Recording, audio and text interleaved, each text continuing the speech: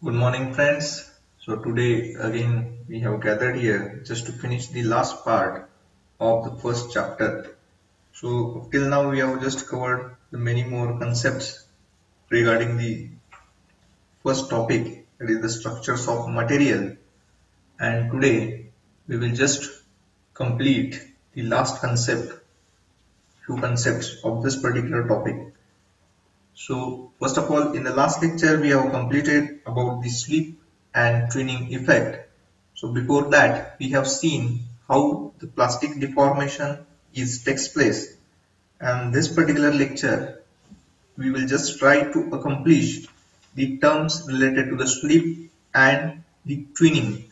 So first of all, when we are just go with the concept of the slip, when the forces are acting on any kind of that structure, so basically those atoms are just trying to deviate from its original position. So in this particular lecture we will just try to resolve which kind of that forces are acting on a slip in a crystalline single crystals, and we will try to resolve those applied stresses onto a slip system. So this particular lecture, in the first part we will just try to cover about the resolving applied stresses of the slip system, and then we will just go with the concept, that is the last concept of plastic deformation in polycrystalline structure. So first of all, the dislocation moves in a particular slip system in response to a shear stresses applied. So basically when the dislocations occurs, so on that particular region the shear stresses are applied. So how those shear stresses are resolved into the slip system, that particular part we will just try to cover. Then those resolved shear stresses, that is tau r, that is denoted by the symbol tau r, which is required to produce a plastic deformation. So whatever the shear stress that should be required here to produce the plastic deformation. So already we have covered that particular concept, what is the plastic deformation and what is the elastic deformation in the last lecture. So the shear stresses are responsible just to produce a plastic deformation. So it results from the application of simple tensile stress, that is sigma. So basically this is all related to the tensile stress sigma. Now those critical resolved shear stresses tau CRSS, that is CRSS, that indicates those resolved shear stresses, critical resolved shear stresses, and then we will just see what is that Schmidt law, the formulation of the Schmidt law. So before going for this, you just try to understand this particular diagram. So here, whatever may be the particular structure that has been shown over here, and let us consider this is a crystal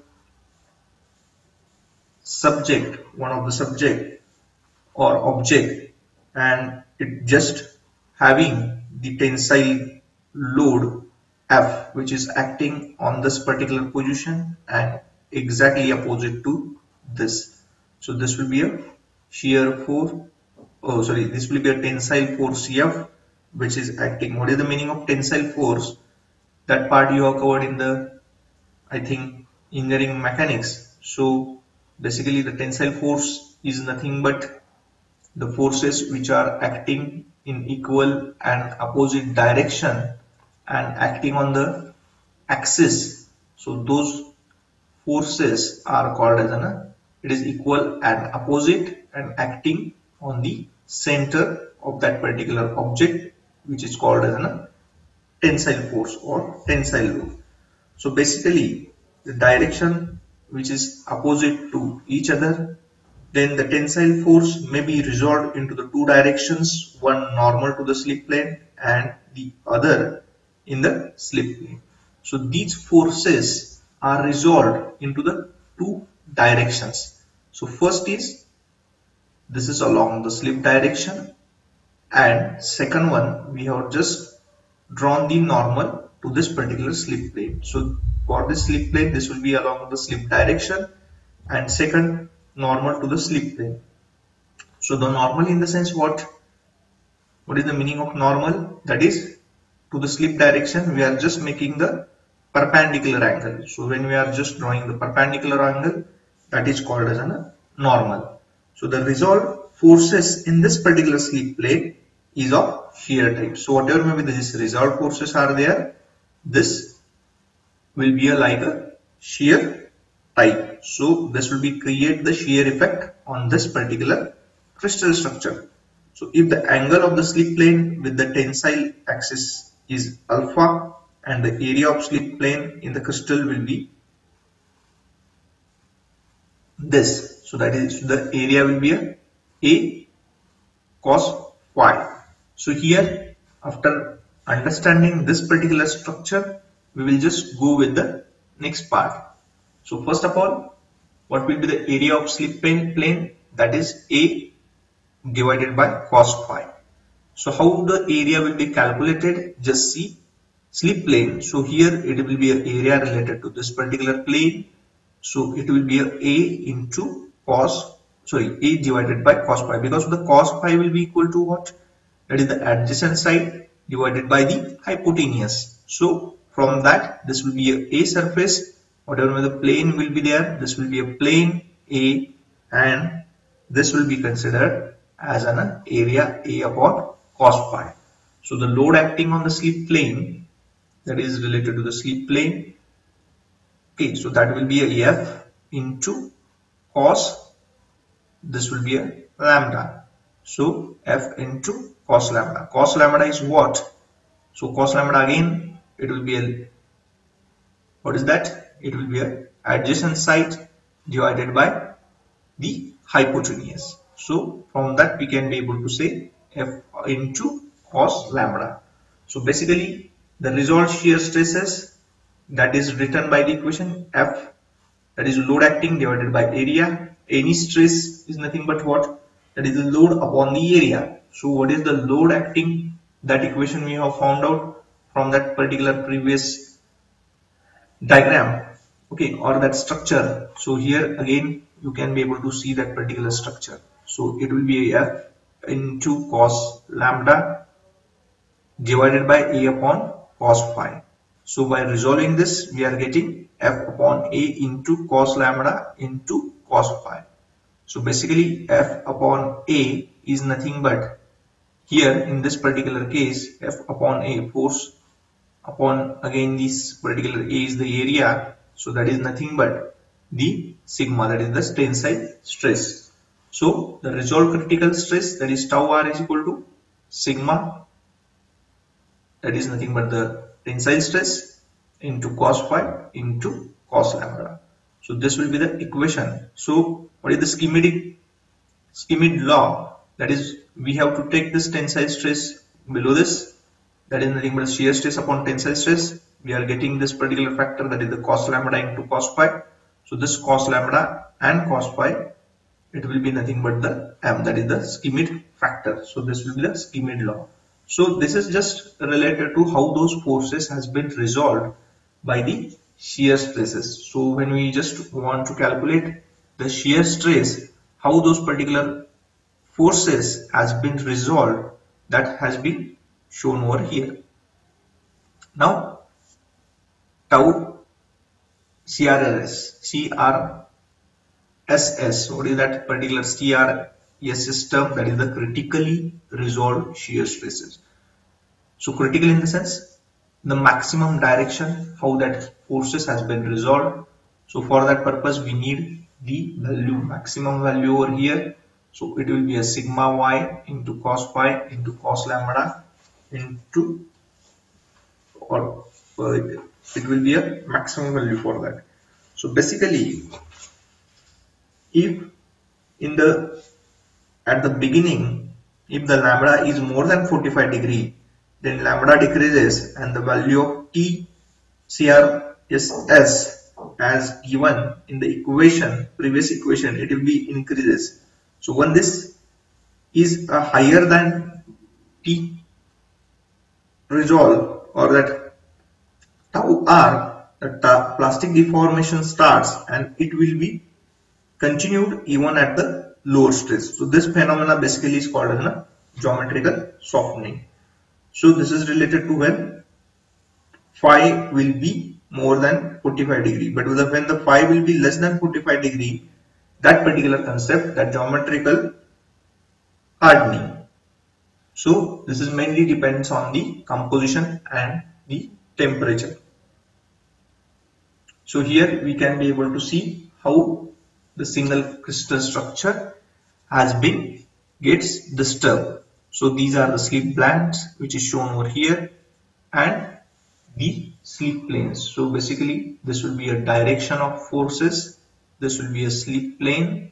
In the last diagram we have just resolved this particular slip plane into the two forces.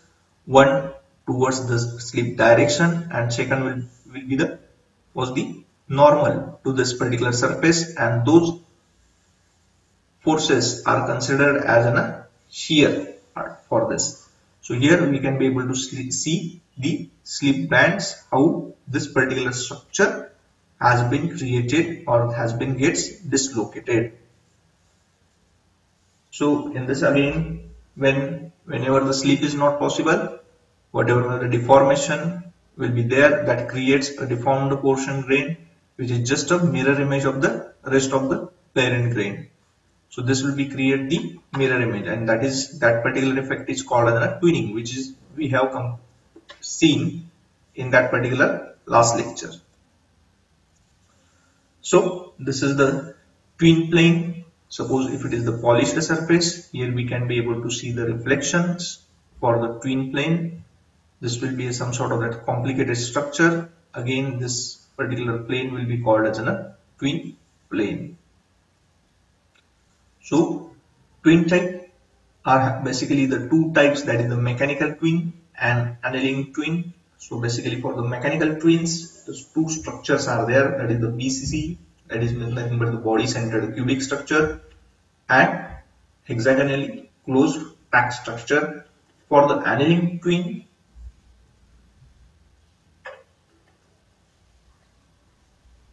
face centered cubic structure, it is there. Now the comparison of the slip and twinning.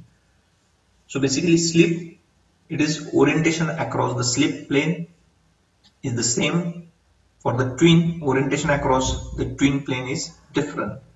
So the orientation effect for the slip plane, it is same along the plane, but the orientation effect for the twin along the plane, it is different. So atomic moments are equal to the atomic distances. Here the atomic moments are lesser than the atomic distances. Then atoms are moving in only one plane. Here the atoms are moving in all the planes in the region of twin, that is we have seen over there in the structure.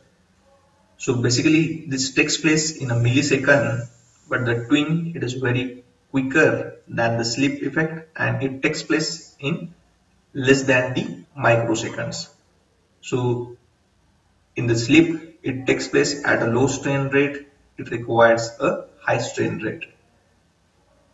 Basically for the slip, there is no any sound is created, but for the twin, a click sound it is created when the structure will be gets disturbed. So this is all about the basically related to the slip and twin, how that shear effect has been considered, that we have seen. Now the last part in this particular lecture, that is the plastic deformation of polycrystalline material. So basically the deformation and the slip is more complex in the polycrystalline material.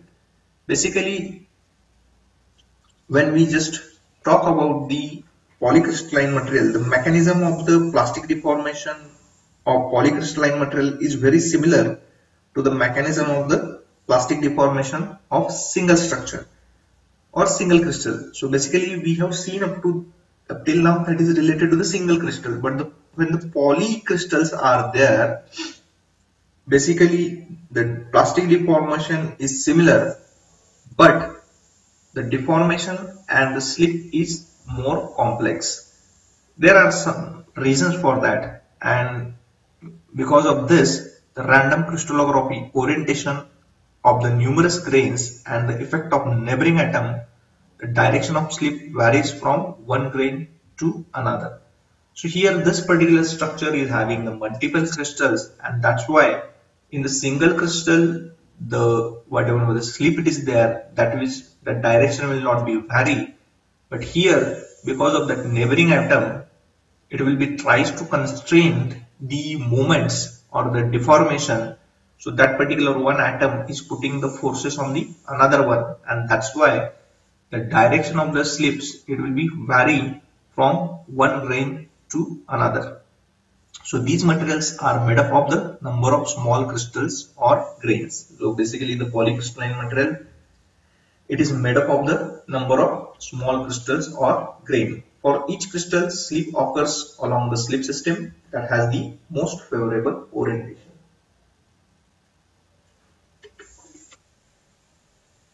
So basically here for each crystal, the slip occurs along the slip system. Now during the deformation, each individual grain is constrained to some degree in a shape it may be assumed by the neighboring grains. So it is very important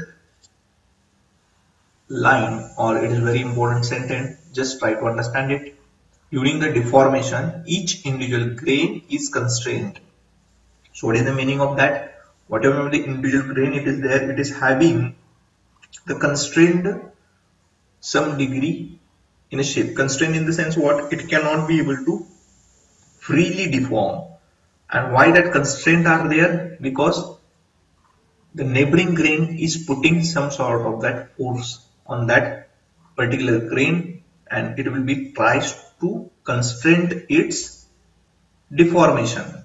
So prior to the deformation, the grain are equiaxised. So after the deformation, the grain becomes the elongated along the direction in which slip was extended. So basically, when the specimen has been get extended along that particular direction, all those grains will be elongated. The dislocation motion occurs along the slip system with the favorable orientation, that is the highest resolved shear stress. So the grain boundaries exerts a repulsive force on the successive dislocations coming down the slip plane. So here this particular structure, you can be able to clear through this. So before whatever may be the crystal structure it is there, and after applying some sort of that forces, how that crystal structure will be there. So but the deformation basically in this particular structure is not like a deformation in the single structure. So the slip direction for that single crystal it is equal in all manner, but the slip directions for every grain it is different in the polycrystalline material. So the grain boundaries diminishes dislocation mobility. The polycrystalline materials are stronger than the single crystal. Definitely the polycrystalline material it is stronger because every grain is tries to oppose the movement. So that's why the plastic deformation is very difficult to achieve in the polycrystalline material. So the larger plastic deformation corresponds to the elongation of the grains along the direction of applied stresses. So the deformation of polycrystalline grain is the uniform manner causing voids and overlaps, which is shown over here in these two diagrams, and basically it will be introduced by the Ashby in 1970. So when the crystal is surrounded by the other crystal of different crystallography orientation, the deformation of the crystal cannot start at the primary system, as the strain taking place needs to be compatible with the strain at the boundaries on the other crystal, so which will be delay the deformation in polycrystalline structure. So in simple manner, I just want to explain that since the plastic deformation of single grain is restrained by its neighboring grain, and a polycrystalline material will have an intrinsically greater resistance to the plastic flow than would be a single crystal. So same in the simple manner, just try to understand in the single crystal the plastic deformation takes place very easily because there is no any another grain to oppose the deformation. All that slip system having the equal direction, and that's why the plastic deformation takes place very easily in the single crystal. But in case of the polycrystalline material, every grain is trying to oppose the movement of the another grain, and that's why it is very difficult to achieve the plastic deformation, or it will be create the resistance to make the plastic flow in case of polycrystalline material.